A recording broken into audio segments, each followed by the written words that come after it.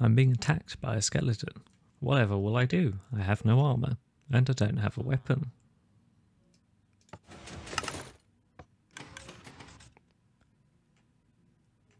Hell yeah.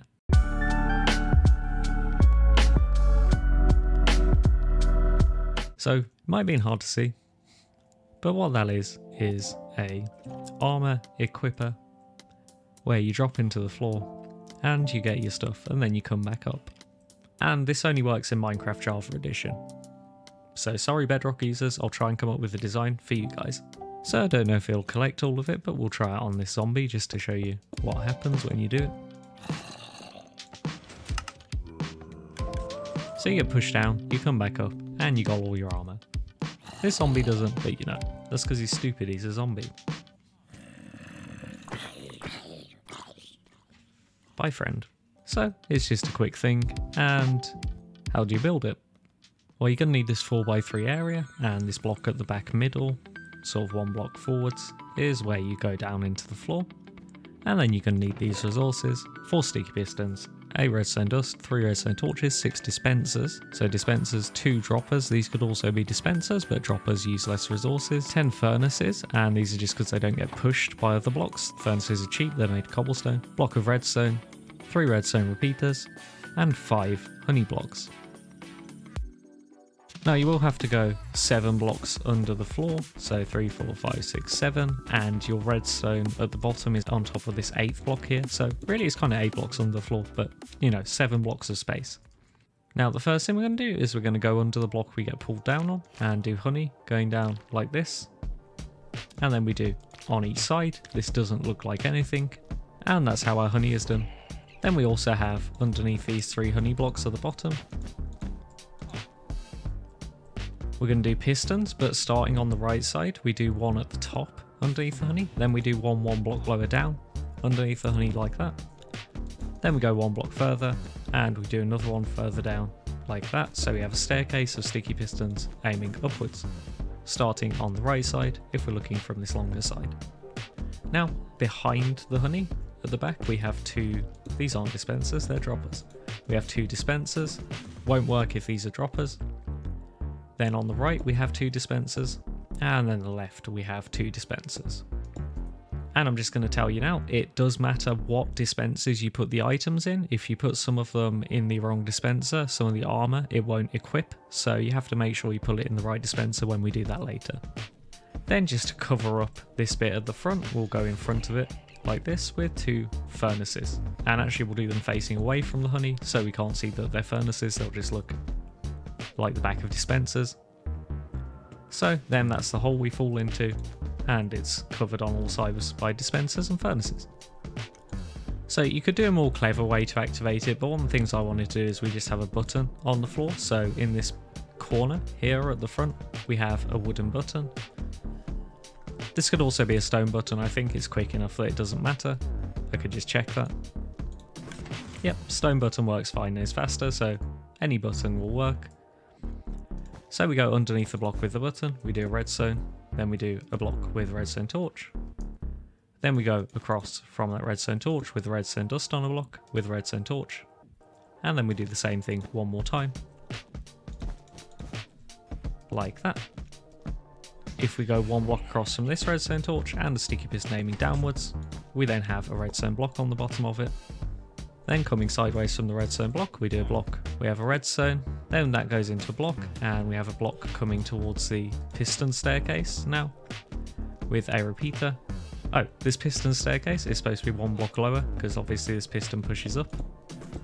So we actually need to move all those 1 block down, like that, so there should be a 1 block gap. And then we do a repeater on 2 ticks aiming into bottom piston there, so again we've moved this piston staircase 1 block down, because I did it 1 block too high. So to power the other pistons in Java Edition, so because in Java Edition, if you put a block with redstone on it, diagonally above a piston, it will actually power the piston if the piston gets updated by moving or by having a block next to it like that. So even though there's not a block next to it that's powered, it still gets powered diagonally, which is really weird. So the way we do this is we put a dropper This could also be a hopper or dispenser underneath this furnace that we put the redstone on. And that will tell the piston this redstone is turned off. When the dropper stops being powered by this redstone, it will literally in the game tell this piston that it needs to update because this redstone's off, which is weird. But otherwise the pistons would just stay stuck out and it wouldn't work, so that's why we have to do this. And then next to the final piston on the right, we do a furnace 1 block above it with redstone. Then we do a dropper aiming downwards there, and that updates the piston and tells it to turn on and off. So now we also have to block off this middle redstone connecting to this one on the right, so we do another furnace next to this torch to block those off, and it has to be a furnace so it doesn't get pulled by the honey.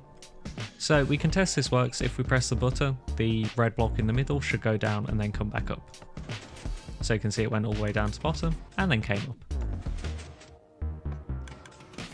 So now we need to power our dispensers.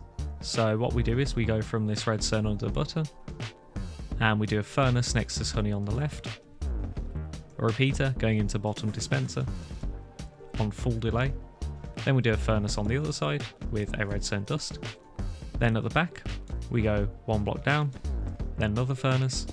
These are just so they don't get pulled by the honey. Then we do a repeater on its default, going into a final furnace with redstone dust, and this will power all of these dispensers. So this repeater actually goes off too fast for you to get to the bottom dispensers before they fire the armor out at you.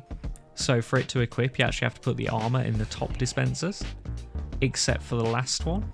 The last two here, they have another repeater of delay, so they're okay. So what we're going to do is, starting at the back with the furnaces, we go to the left dispenser, and the top one, we put helmets in it. So obviously if you only have one helmet, just put one helmet in, but there's a bunch just so I don't have to refill it often. Then at the back one, we'll put chest plates at the top, not the bottom. So helmets at the top on this side, chest plates at the top at the back, but then on the final side, the right side, we can do the top and bottom because of the one extra repeater of delay. So we can put both the leggings in the top and the boots in the bottom. But again, it does matter which of these they're in. If you want them to equip, don't put them starting from this repeater by the button. You don't want them in the two bottom ones. So instead I use those for the sword at the bottom and the shield at the bottom. So there we go. So top left, helmets, bottom left, swords, top of the back, chest plates, bottom of the back, shields. Could also be a bow if you want. And then finally, top of the right is leggings and bottom of the right is boots, and then they'll all equip. So I have no armor on, so I stand above this block here, and then I press the button. And I'll come out with a full set of armor, shield, and a sword. Alright, hope you enjoyed that. I'll just go around so you can make sure you built it right. And you can see my uploads early on Patreon. Whatever tier you subscribe to, you'll get the video slightly early. And if you want a download with all of my Java builds in this giant bowl, and some others as well, depending, then that download is in the description or the comments. And I've also got a Bedrock world for Bedrock players. I'll try and make a Bedrock version of this as well. So anyway, I've been Night and Night. I'll see you in the next one. And yes, this is not a staircase tutorial. I kind of just got sidetracked and built this instead, and I'll do the staircase tutorial some other time.